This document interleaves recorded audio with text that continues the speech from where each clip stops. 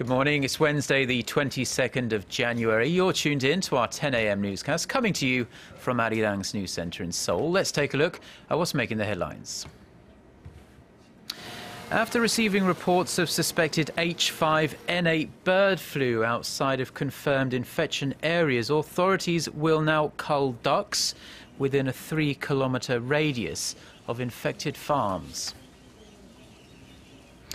On the eve of her opening speech at this year's World Economic Forum in Davos, President Park discusses boosting cooperation in the up-and-coming Internet of Everything industry with the head of US network firm Cisco. She also promotes her vision for a creative economy. Plus, as anti-government protests intensify ahead of next month's election, the Thai government issues a 60-day state of emergency in an attempt to quell violence in Bangkok and its surrounding provinces. We start with the latest on the bird flu crisis here in Korea. Around 300,000 ducks and chickens have been culled so far, all in Korea's southern Jeollabuk-do Province. Quarantine officials have been working around the clock and have reinforced stricter measures to try and contain the highly pathogenic strain. Connie Lee starts us off. The quarantine measures have been taken up a notch. 3 days have passed since the first confirmed case of the highly pathogenic H5N8 bird flu strain was found here in southern Korea. The infected farms are blocked off like this. This means no one can come in and no one can get out. And it doesn't appear as though the quarantine measures will be eased anytime soon. 이당 절대 들어오시면 안 되고 이 안으로는 들어오시면 안 된다. 이게 공기종으로 떠다니는 바이러스들이 세통이 떨어지기 때문에 서로 그랬을 때 바로 또 전염이 될 수가 있으니까 얘가 저주기가 바로 옆에 있잖아요. 새들이 자주 날아다니니까 한번 공기종을 떨어뜨리면 바로 전염이 되니까 상시 이렇게 자주 해줘야 되고 상시 들어오는 Here in Jeollabuk-do Province, about 300 kilometers south of Seoul, every vehicle entering and exiting the area is sterilized. As of Tuesday, 4 duck farms have been confirmed as having been infected by the H5N8 virus, 2 in Gochang-gun and 2 in Pungwang-gun. But with a new suspected case emerging on Tuesday, the Ministry of Agriculture, Food and Rural Affairs has now ordered that ducks within a 3-kilometer radius of an infected farm be slaughtered as a preventive measure. This has been expanded from the previous 500-meter radius. But the farmers aren't the only ones affected by the latest case of avian influenza. None of the customers are asking for the duck and chicken dishes, even though I explained to them that cooked meat is fine. This restaurant has seen its number of customers cut in half since the AI outbreak. This time is worse than the last bird flu scare we had. My restaurant was affected last time, but this time, because the virus was found in my neighborhood, less people are coming to eat here. Korea has had 4 bird flu outbreaks since 2003. The last time was in 2011, when over 6 million birds were killed. Connie Lee, ARIRANG News. Now, from one crisis affecting the nation to another, namely the worst data leak in Korea's history. The financial institutions in question are having a tough time placating an endless stream of angry customers who are, quite rightly, worried that their personal information may have fallen into unscrupulous hands. The government says it will unveil measures on Wednesday afternoon to prevent such a massive breach from happening again. Ji Myung-gil reports. Thousands of angry customers swarmed into their banks for a second straight day on Tuesday to get their credit card details changed and to file complaints about the credit card firm's mismanagement of their personal information. Their actions follow in the wake of what has become one of the biggest information leaks in the nation's history, with up to 20 million people in Korea having been affected. I've been waiting here for more than an hour and I'm dumbfounded by the whole situation. Financial institutions are responsible for protecting our assets and personal information, not leaking it. They should compensate for any damages that customers may incur. Concerns arising that customers' information may have fallen into the hands of scammers, with reports emerging that suspicious and unintended financial transactions have been made on accounts. The leak is one of the worst in the country's history, with the personal data, bank account details, addresses, and credit ratings of millions of people now out in the open. The three card firms KB국민카드, NH농협카드, and 롯데카드 said they will fully cover any financial losses suffered by their customers from scams linked to the data leak. On Wednesday, the government will announce a set of preventive measures to stop similar data leaks from occurring, as well as toughened penalties for those involved in leaking data. These are expected to include stronger monitoring of staff at financial companies involved in customer data management, tougher regulations to prevent financial firms from sharing client data with their affiliates, and stronger punitive measures on financial institutions and their executives in case of data leaks. This information leak comes less than 1 month after the personal data of some 130,000 Standard Chartered Bank Korea and Citibank Korea customers was stolen. 지명길, ARIRANG News. And that government announcement will be made at 2 p.m. Korea time. Now, visiting U.S. Deputy Secretary of State William Burns has warned South Korean officials that North Korea's recent peace offensive could, in fact, be an early indicator of provocations to come. Hwang Sang-hee reports. North Korea has seemingly been on a peace offensive in the new year. But visiting U.S. Deputy Secretary of State William Burns says the regime's tendency to have a sudden change of heart worries Washington.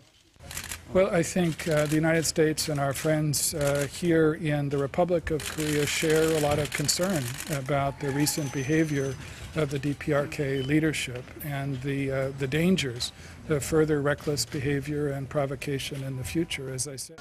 There was a dramatic change in Pyongyang's attitude towards Seoul after North Korean leader Kim Jong-un's once powerful uncle, Chang Song-taek, was executed late last year. Following its proposal last week to end all cross-border slandering, Pyongyang has persistently expressed a strong will to improve inter-Korean ties. South Korea scoffed at the offer, with President Park Geun-hye telling the government to remain vigilant as the North engages in its propaganda offensive. After a meeting with South Korea's first Vice Foreign Minister Kim Kyu-hyun in Seoul on Tuesday, Burns reaffirmed Washington's commitment to its ally.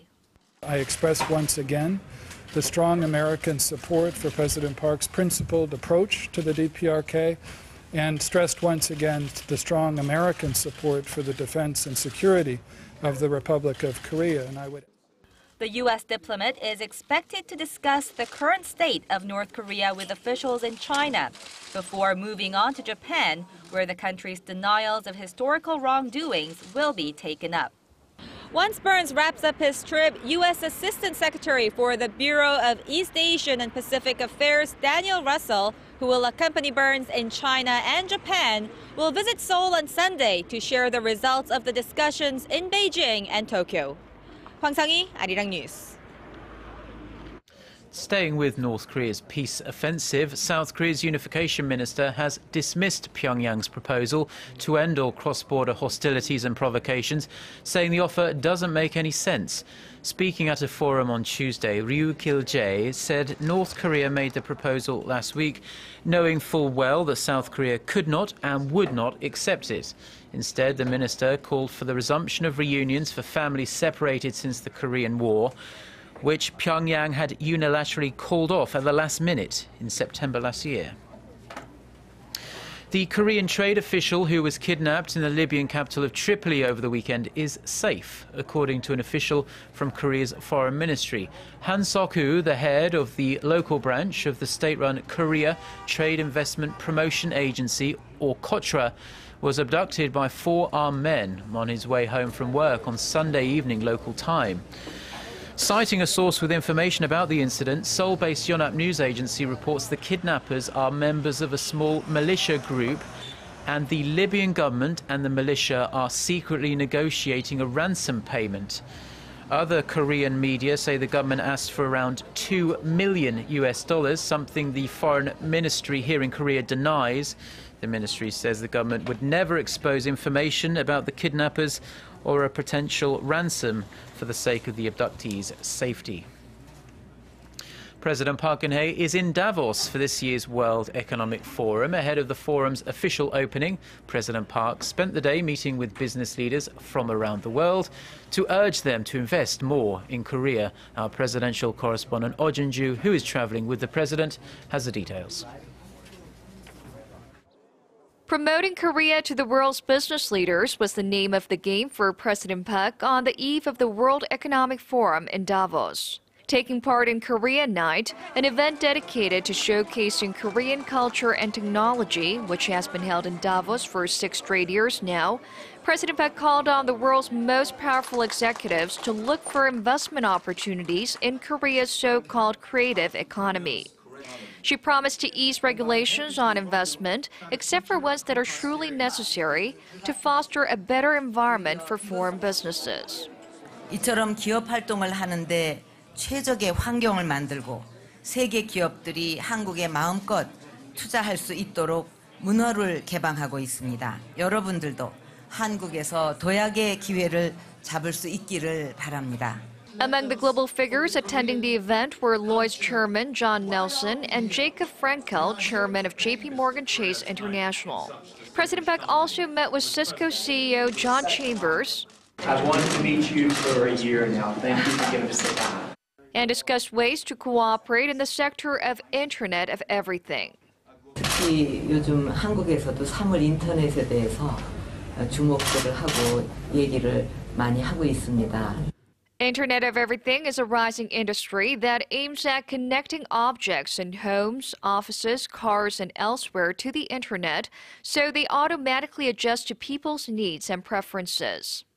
President Park asked Cisco to actively invest in Korea and closely work with Korean firms to help the nation realize her vision of a creative economy. Chambers said Cisco's joint project with the British government to develop the European country's high-tech industry is very similar to President Park's vision. He then said he would be very happy to expand cooperation with Korean institutions and companies in the sector. President Park will be making an opening speech on the creative economy and entrepreneurship in the first session of this year's World Economic Forum on Wednesday. She will also pitch Korea's qualities to the CEOs of global companies like Qualcomm, Aramco, and Siemens. Oh Jin-ju, ARIRANG News Bird. The International Monetary Fund has upwardly revised its growth forecast for the world economy this year to 3.7%. Our Hwang Jie also tells us what the IMF expects from the US Federal Reserve's stimulus tapering. In its updated World Economic Outlook on Tuesday, the International Monetary Fund revised its outlook for this year to 3.7%, up 0.1 percentage points from its earlier forecast. The fund expects the world economy to expand 3.9% in 2015. The IMF said the upward revision comes largely on the economic recovery in advanced nations, which is also leading a rebound in exports in emerging economies. That is reflected in the IMF forecast, which revised up its growth outlook for the U.S. in 2014 to 2.8% and the Eurozone economies to 1%. The Korean economy is also expected to pick up this year on strong external demands. The global economic recovery will lead to expanded exports of Korean products. That will eventually lead to a recovery in the domestic economy. The IMF, however, cited weak domestic demand in emerging nations as remaining concerns.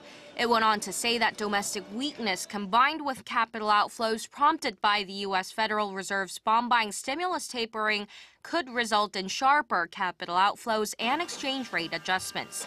The Korean government has pledged to focus this year's economic policies on boosting domestic demand to create more jobs and achieve a balanced economy. The IMF's forecast on the Korean economy is expected to be released around February or April. Hwang Jie, ARIRANG News. Korea's venture investments reached a record high last year, rising more than 12% compared to a year earlier. The Small and Medium Business Administration and the Korean Venture Capital Association announced on Tuesday that investments in ventures reached 1.4 trillion won, or roughly $1.7 billion in 2013. That is the highest level since 2001.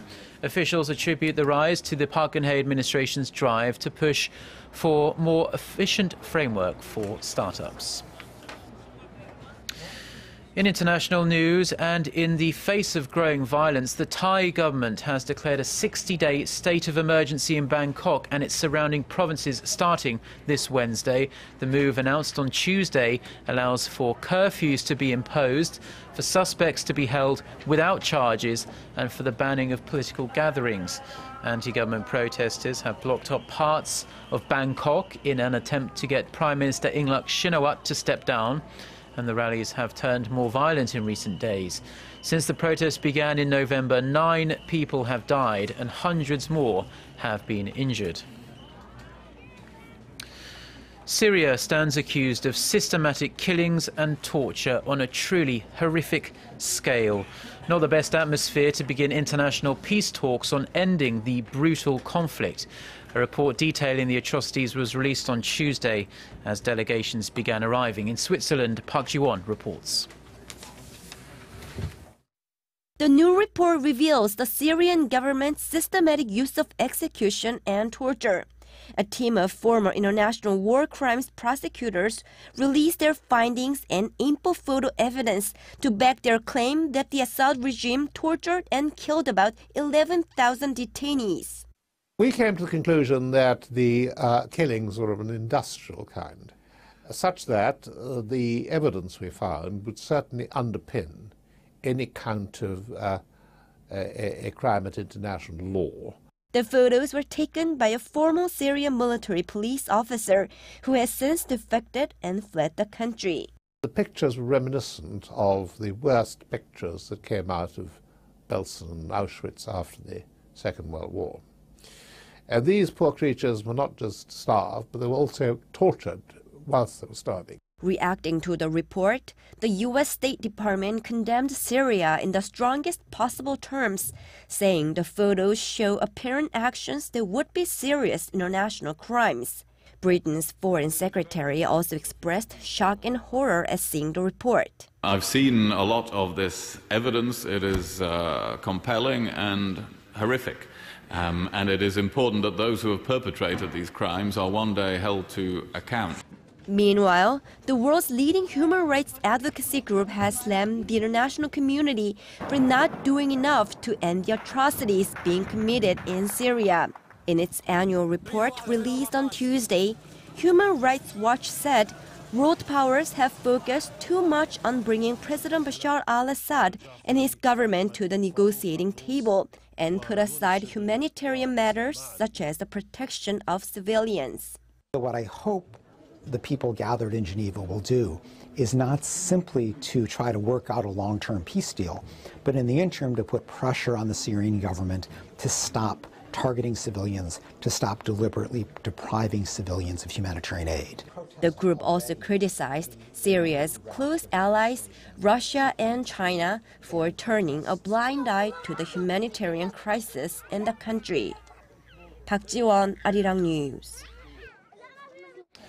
Looking to crush terrorist threats to the Sochi Olympics before they get off the ground, Russian police have killed a senior Islamist militant in Russia's North Caucasus region. The country's anti-terror committee says Eldar Magatov, a suspect in attacks on Russian targets and alleged leader of an insurgent group in Dagestan, died Tuesday in a shootout with police. Security forces are also scouring Sochi for a so-called Black Widow terrorist who may have arrived in the Olympic host city early this month to organize an attack before or during the Games. The Islamist militant group behind 2 suicide bombings in the southern city of Volgograd last month has warned of more attacks if the Olympics go ahead in Sochi. And in a move that is almost certain to throw fuel on China's territorial disputes with its neighbours, Beijing plans to base a huge civilian patrol ship on one of the main islands it controls in the disputed South China Sea and begin regular patrols. The China Ocean News, published by the State Oceanic Administration, says the ship would be based on Woody Island, which China calls Sansha City on the Paracel Islands. The report says the regular patrol will serve to protect China's maritime interests, but didn't say when they will begin. China claims virtually the entire South China Sea, putting it at odds with several countries in Southeast Asia, including the Philippines and Vietnam.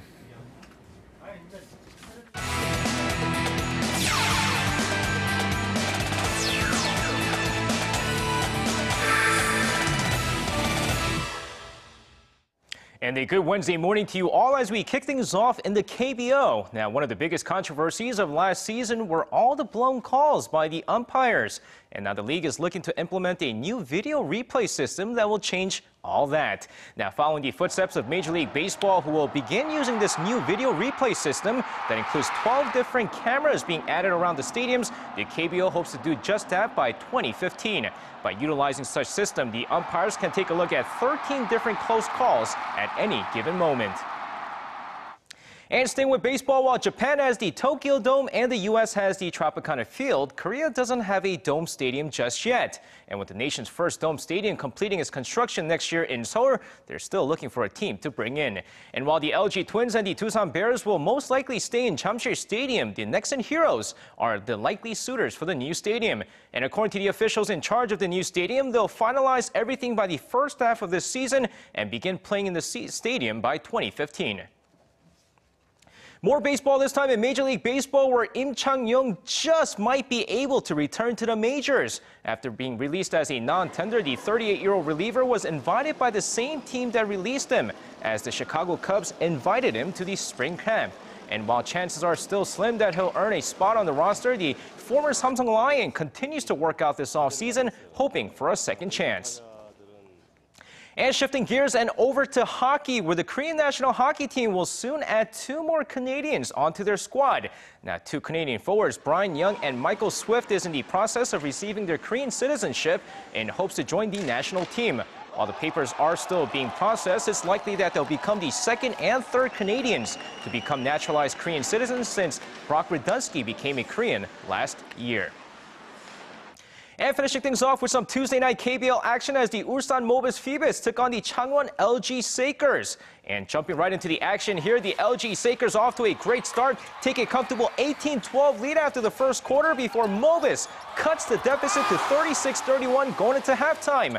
But in the third quarter, LG continues to run away with the game until Mobis starts rallying big in the fourth quarter, including this one, Park Gu-young draining a 3 with 11 seconds left to tie the game 67-67.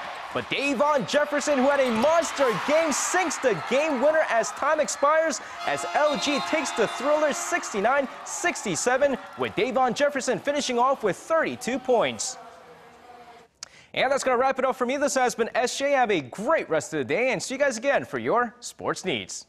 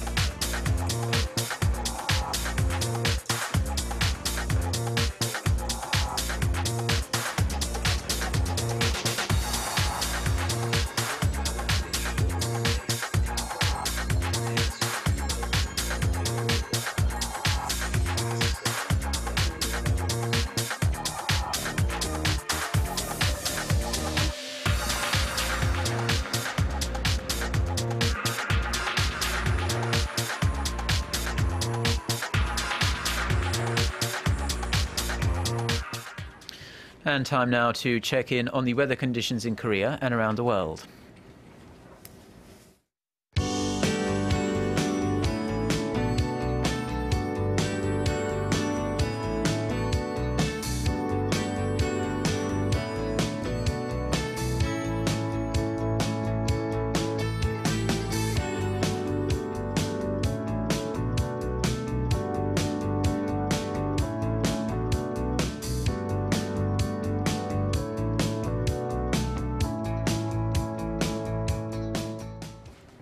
And that's all for now. Thanks ever so much for joining us. We'll be back at noon Korea time, but in the meantime, you can always catch up with what's been happening on our website, which can be found at arirang.co.kr/news.